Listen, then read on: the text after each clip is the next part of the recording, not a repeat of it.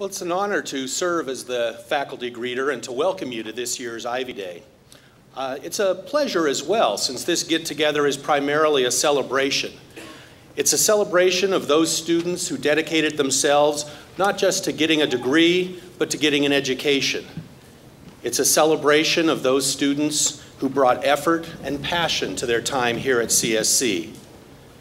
It's a celebration of those students who committed themselves to making the most of their opportunities here, the ones who did the reading and joined into class discussion and took on positions of leadership. So while this weekend is the payoff for all that hard work, I hope as you students look back on your college career, that you realize that an even bigger payoff for all that hard work and dedication and passion and commitment actually came with the doing. You were engaged, you were involved. You weren't just going through the motions.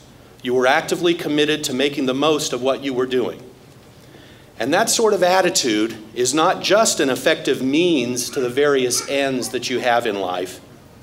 Living your life in that way is also an end in itself, since it is the most fulfilling way to live one's life.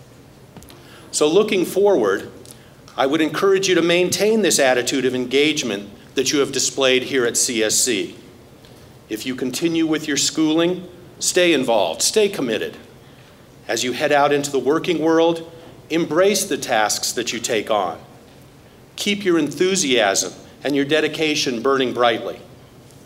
This attitude will continue to bring you much success in your future endeavors, as it is done here at CSC.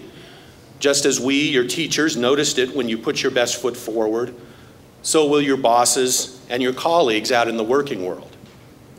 But once again, and more importantly, this attitude is value for its own sake, not just for the success it will bring you.